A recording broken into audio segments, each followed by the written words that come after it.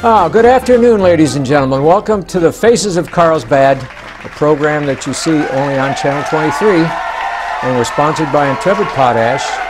And this program brings you people that you might know. They might even bring you a person who's your neighbor, and sometimes you have no idea who this person is. Amazing. But the next person I'm going to interview is a longtime friend of mine. Incredible. Who disappeared into space a number of years ago. And a couple of years back, he came back to Carlsbad and made everybody very happy again. And I'd like to introduce you to my friend Dwayne Mounts. Dwayne.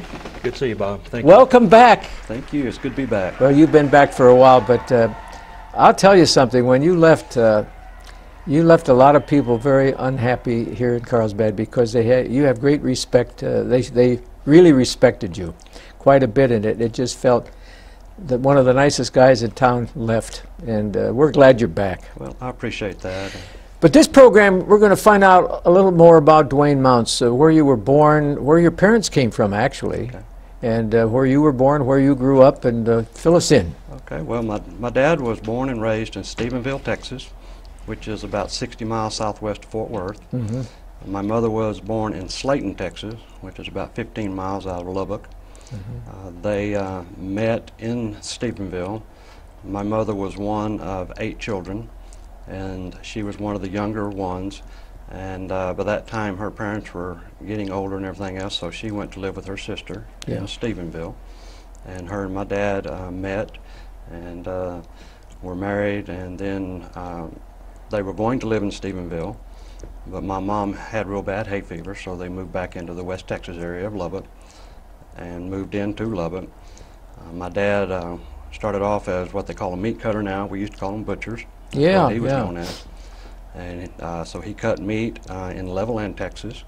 They'd moved from Lubbock to Levelland. It's more steady work. An interesting thing there is when they were still living in Lubbock, he hitchhiked every day to Levelland and back. Oh my Didn't gosh. have a car, and that's about 30 miles. And every day he'd hitchhike over to Levelland, hitchhike back, until finally they got the money to move to Levelland.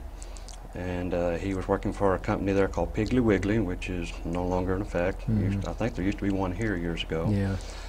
But nevertheless, I'm the youngest of 4 children. I've got an older sister, Cecilia, that lives in Levelland to this day. I've got a brother that named Ronnie, lives in Amarillo. Mm-hmm. A brother named Charles that lives in Lubbock.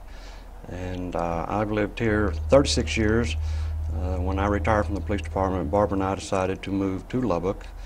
And we moved over, and Barbara was what they call a unit director for the Children's Home of Lubbock. We lived on campus. We did not keep any of the children in our homes, but there were about 8 homes there with children in them. And Barbara was a supervisor over 2 of them. Yeah, before we go into that too deep, because I find that very fascinating, let's find out where did you run into your wife? That's an interesting story. We met in all places, Lubbock, Texas. Mm-hmm. I worked for Gibson discount store, and I had graduated from high school, and she came in one day. She had this real pretty long red hair and was wearing boots, and in Lubbock you didn't see that much at that time. And anyway, it caught my attention. At that time, I was really dressed in Western boots and everything, really into that. Mm-hmm. And so we met and kind of found out her cousin worked there, and so we just got to talking, and of all things, her grandparents lived, they're now deceased, lived in Stephenville, and their farm was right next to my great-grandparents' farm. Oh my gosh. And we didn't know that until we started talking. And of course, then we started visiting, and I got brave enough to ask her out on a date. And were you a shy person? I was at that time. Mm-hmm. I was really shy, especially around girls. Yeah. I like to tell the kids now that I work with in the school system that I had 100 girlfriends when I was little, but none of them ever knew it. You know, I just claimed them all. You know, yeah, 100 girlfriends. Never knew it. So. Nobody. Oh, that's funny. But anyway, so we met and we're dating long distance. She lived here in Carlsbad. Her dad is retired from Western Ag potash mine. Mm-hmm. And we dated long distance. I lived in Lubbock. She lived here. Then right after she graduated, we married in November 1972. And moved back to Levelland, went to South Plains College for a couple of years, and then moved back to Carlsbad. So or we moved to Carlsbad for my first time. this year you will celebrate your 40th wedding anniversary. This coming November 4th, we'll have been married 40 years. Oh my And, gosh. she's prettier now to me than she ever has been. She's my best friend, and you know, love of my life. Keeps things going for me. Yeah. But again, we moved here. I worked at IMC, the potash mine at that time, International Mineral and Chemical. It's Right. Mosaic now. Yeah. Then I went into insurance for Did about, you ever know Gary Hardesty when you worked? Yes. at- I didn't know him at that time, but I met him later in the organization that he was in, and we met and everything, so I do know Gary. Anyway, I worked there a few years, went into insurance business for a few years, and then when I turned 31, back in 1981, I finally made up my mind to do what I'd always wanted to do, and that was become a police officer. I come from a history or a family of police officers. A little known fact that's our 15 minutes of glory is my cousin, who is now deceased, was on the Dallas Police Department, arrested Lee Harvey Oswald the day that he shot President Kennedy. He arrested him at the movie theater. Your cousin My arrested? cousin did. Oh my goodness. And of course we grew up hearing those stories, and when I say we, I have other cousins. Right now I think there's a total of about 12 of us that are either in law enforcement or have been in law enforcement. But in 1981, when I was 31, finally took the plunge and became a police officer, and spent 21 years with the Carlsbad Police Department. 21 years. 21 years. Retired in 2002, going on 10 years, and was involved with the DARE program for 12 of those years. And I always say that I found myself what I really wanted to do when I became a police officer, and then what really enhanced, I don't know any other word to use right now, my career, and really for me to find myself was the DARE program, where I work with children. And Working I did that with for kids. 12 years. Retired in 2002, and then was fortunate enough that we had Officer Carl Guillermo, who took over, and has now done it for 9 years, the DARE program. He just retired. And just retired himself. Another nice, wonderful guy. Absolutely, wonderful person. So, but you went back to Lubbock, Yes, I did. and tell us what drew you back to Lubbock. Well, again, Barbara took a position there. She had been working at Carlsbad Mental Health, and she took position with the Children's Home of Lubbock to become a unit director. And she was also wanting to get her license to become a therapist. So we went over there for that main reason, and they were going to help train her to do that, plus pay her to be a unit director. And it didn't work out because she was putting in 60, 70 hours a week, because we lived on campus even though we didn't have kids. She was always constantly there. And so we spent 5 years there, and she still wanted to become a therapist, you know. So we moved back to Carlsbad. She's working again with Carlsbad Mental Health. Oh. She does have her license, and she's just completing her clinical work that she needs to do, and then she'll be fully certified as a therapist, hopefully within hopefully by December. And she's going to go into that work then, huh? She's already really into it. Yeah.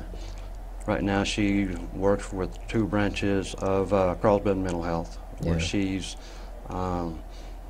working with their Via de Esperanza, which is the building behind the police department. And then she works with people there who have addiction problems.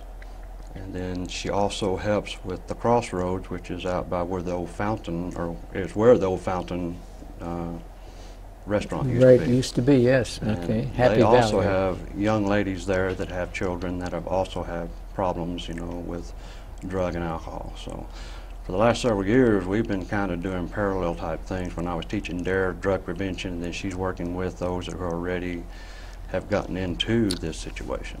That's a very, very sad situation, isn't it? It really is, and it's more prominent than I think than what a lot of people believe or even know. And the destruction it does to families. Tears them apart. Tears them apart. And then now that I am now working as an assistant PE teacher in the school system, plus I do teen court in the evenings. So I work with the young kids and I work with teenagers, and I see the result of it with the children. Coming from the homes where either one or both parents are not involved Yeah. for different reasons. And drugs has a big part of that. What's wrong with so many of our families, the husband and wife? Can't they see what is happening to their children? Well, that's, you know, all I can tell you is from experience and things such as this is it kind of goes back more than just one generation. Some of the people that you have now that are addicted to drugs grew up in a family where it was the same situation. Just like you probably have heard where abuse is a generational thing if it's not corrected. Child is abused as a child, you would think they would never grow up to do that, but oftentimes they do. Mm-hmm. And of course, I am not a therapist. I don't know all of those things. I just know from my experience. But the breakup of the family, I was talking to someone last night. Divorce has a lot to do with it, I believe, where people do not stay committed anymore. Well, that's for sure. Also, those who choose to live together and then after a while, then they leave. Well, then there's the child that's left. Yeah. And again, it's not a problem that I'm an expert in. I'm just telling you what I see firsthand. And when you two get home at night, do you sometimes sit down and discuss what has gone through that particular day? Just about every night. Every night. We kind of are our own little, I guess, our own little therapist. Mm-hmm. Of course, we're not allowed to mention names. She never mentions names. I never mention names, but we talk about cases. I have learned a lot just over the last year of her working with these parents and these grown-ups from that perspective. I've seen it from the children's perspective. But we do, because it just helps us both to be able to let it out. And one thing I've always appreciated about Barbara, and I believe I'm the same way, when I was a police officer, it's like, again, I was talking to a young lady last night. Police officers have a very difficult job. Yes, indeed they do. And very stressful. At one time they had the highest divorce rate of any career. I'm not sure about that anymore. Very high alcoholism. It's because of what they do and what they see. Day in, day out, day in, day out. And what I was telling the young lady last night is it's always good for that police officer to have someone to go home to be able to vent, to be able to let that loose. Oftentimes police officers, nothing wrong with this, but after work they may get together and socialize and they talk about things. But when you get home is when you can really share your feelings. Absolutely. And if you want to shed tears, which I've done many times over different situations I've seen, someone getting killed in a wreck, someone being stabbed, shot, whatever, especially when it involved children, it really rips you apart. But you have this facade when you're a police officer because that's the way you're trained, you know, and you don't show the emotion. Well, I ride with the police, and I've taken 138-hour shift rides with them. And we've gone from funny little things that have happened, which makes a nice feeling, to a suicide that I actually was there and saw, and another suicide that I heard about 2 hours later when one of the officers called me and told me what happened. And we had handled that particular case earlier in the evening. But then you see the other side where I've ridden with a number of female officers too. And you know, you always have this doubt, how is this guy that she has just stopped for speeding, how is he going to treat her with respect?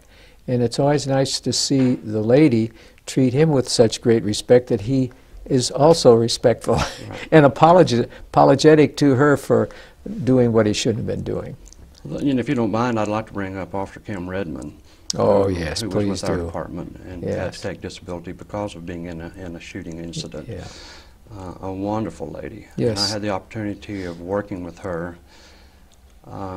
I'll be honest with you, one of the best police officers I ever worked with. Yeah, I rode with her before this accident happened. Very compassionate, very kind, and she was able to diffuse a lot of problems just by her personality. That's right. And you know, she's the one that I worked with the most. We've had others, and they've all been good. Yeah. But Kim was exceptional, and she's still very active and things like that. But I say we, the Carlsbad Police Department lost a good officer when she did, you know, have to retire. Yeah. And spent many weeks in Lubbock, and after that shooting incident. But well, they didn't even know. They thought for a while that she wasn't going to make it. yeah, for the longest time. Yeah.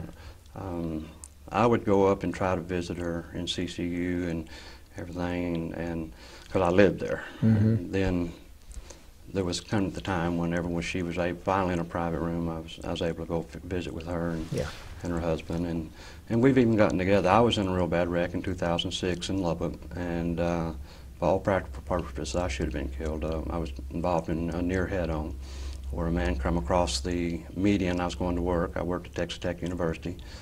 6:30 in the morning, it was raining, and I was coming up on one of the overpasses on the loop, and just as I got up, I saw headlights coming over the bridge and right at me. And I didn't even have time. Just the only thing I can remember saying is, we're going to hit, and I do remember the boom and the clanging and all that of the metal. And spent 3 weeks in the hospital and almost died twice. And I'm only telling that story is because after I was out, Kim and her husband came to visit. And it was very, very interesting, very emotional for us to sit down and her tell what happened to her and me tell what happened to us. The near-death experience. And, you know, until you've been there, you don't really realize how precious life is. Yeah. Now, this wreck that you were involved in, we heard about that and it scared the tar out of all of us around here. Was this man falling asleep when he crashed into you? That is my theory. You know, 6:30 in the morning, the police, when I finally got a report, that was interesting in itself. The police report consisted of 1 page front and 1 page on the back. On a severe crash like that in Carlsbad, when I was a police officer, it would have involved 8, 10 pages. Yes. And 1 page would have been an entire diagram of what happened. Right. He had a little stick figure diagram. They wrote the other man for speeding. So I've had people ask me, was he drunk? Well, of course, I don't know. I don't know what it was, but it's my theory that he did go to sleep. Yeah. And you know, by the time he woke up, it was too late. Gosh. Well, how many weeks were you in the hospital? I was in there 3 weeks. 3 weeks, And, my gosh. I was in CCU twice. Eventually, it deflated my lung, broke all the ribs on my left side, broke my shoulder, Oh my gosh. it fractured all the ribs on my right side, and then it ruptured my spleen. And so where they had the most complication is they needed me to set up from my lung, had a tube in it to help me breathe, but they needed me to lay down from my spleen. And of course I was in and out of it just drugged, you know, with the medication. I do remember the doctor telling my wife, we need to save his spleen. He really needs that. And then, of course, I know several days probably passed after that. Then it ruptured, and they had to go in and take it out. Oh my Then I gosh. remember the doctor coming in and said, oh, he can live without a spleen. And I have been able to live without it, you know, and my lung is completely healed. I am completely healed. What about the ribs? The ribs are all healed. The shoulder, it was shattered. It's completely healed. Wow, you were lucky in I that was respect. Very, very blessed. Yeah. I give credit to God for that. Psalms 118:24 is my favorite scripture in the Bible, where it says, this is the day the Lord hath made, rejoice and be glad in it, because you don't know that you have tomorrow. And I learned that day. And even though I still go back to my old ways and, you know, get into the cares of life and everything else, when I look in the mirror every day and I see the scars, and I'm going, oh yes, that's right, you better enjoy today. And I have a lot to live for. One other thing I would like to mention, I've tried to do this before. When I was able to finally get into a room, and I cannot believe this, a little really interesting story, when I was in CCU, it was almost like hell to me, and not to be ugly, but I was so drugged on morphine and I was having so many nightmares, it was just driving me crazy. Finally, they came in one morning and said, Mr. Mounts, we're going to move you up to your private room 777. So they did. So And I that thought, was it. wow, that's something, you know. Of course, I'm still kind of. Then they moved him into this room that was not an ordinary hospital room. It was a suite. It was huge. Oh my gosh. And so it really worked out because Barbara would spend the night with me at night, and then she would work during the day. But anyway, when I was able to start being more aware of what was going on, it just, you know, just had a lot of time there to think and a lot of things happening. And we knew people in Lubbock. Yeah. But my point is I wanted to bring up how tremendous this community is. I have a basket at home that's about like this. It's full of cards from people here in Carlsbad, from banks, from businesses, from everything, you know, wishing me well. And it was awesome. The newspaper called my wife, did an article on me at that time about the wreck, and you know, just a lot of things I never expected. But the outpouring of love, and it just, you know, you can't beat Carlsbad for that. No, That's one of the reasons why we wanted to come back. That's for sure. Well, we're glad you're back. What do you do in your spare time now? Well, I don't have a lot of spare time. I'm in the school system as an assistant PE teacher. I get out about 2:45 to 3. And from there, I usually go right over to Carlsbad Municipal Court because I'm also the coordinator for teen court. And we do that in the evenings. Oh my gosh. So we started that back in June of this year. Carlsbad has had teen court before. Yes. Back in the late 90s, 2000s. That's right. I wasn't involved with it. I don't know what happened to it. All I know is that Judge Redford and I believe Mayor Janway was really wanting to get it started again. So they approached me, and so I said I would do it. So we started it back in June of last year. And we have teen court every Tuesday night in Carlsbad Municipal Court. Right. And it starts at 6 o'clock. And for those who may not know, teen court is a regular court setting. You have a judge, which is usually a real judge or a volunteer. Yeah. An attorney. Right now we have Judge Castaneda, Judge Van Dyke, we have Judge Redford, we have Judge Brown. They help me. We also have Patrick Melvin and Stephanie Erickson from the DA's office. Okay. And so they take turns helping me each Tuesday night. Then we have, of course, the Carlsbad Police Department furnishes us a bailiff every week. Eddy County Sheriff's Department is getting involved with us also. But the rest of it involves teenagers. That's the neat thing about teen court. Yeah, do they, these cases are basically based on facts, aren't they? I mean, They are actual cases that are referred to us from either municipal court, magistrate court, or the juvenile probation office. I see. Most of them come from the juvenile probation office for all different kinds of what we would call petty misdemeanors to misdemeanors. Everything from speeding to reckless driving to minor possession of alcohol, possession of drugs, possession of drug trafficking. Oh, so they're real cases. They are very real cases. And when they're referred to us, I interview the defendants with their parents. That's what I call the kids who are referred to us. Yeah, right. And we interview them. Then I set an appointment up for them to have court on Tuesday night. So we average 4 cases every Tuesday night. I have around 20 teenagers who volunteer their time to help me. They've been trained to be attorneys. Oh my gosh. They've been trained by judges and attorneys to be the attorneys. So they're actually the ones doing the cases. You have a defense attorney and a prosecuting attorney. That's wonderful. And then the jury is made up of teenagers. They're the ones that make the decision. Yeah. Part of the penalty for a defendant coming into teen court is they have to serve on the jury. So a lot of time, or every week that we have a trial, the defendants who have already been in the defendant's chair will be in the juror's chair. Oh my gosh. And they get to help make the decide the penalty for the case. Now we have guidelines that they go by, but they're the ones that make the decisions on what the penalty is for these teenagers that come in. And like I said, our attorneys are trained. I would more than welcome anybody to come if you really want to see professionalism and done by teenagers. They need to come to teen court. I've had attorneys, I've had judges tell me that some of these or our teenagers are better than a lot of the adult attorneys, and they do take it serious. Well, I would imagine so.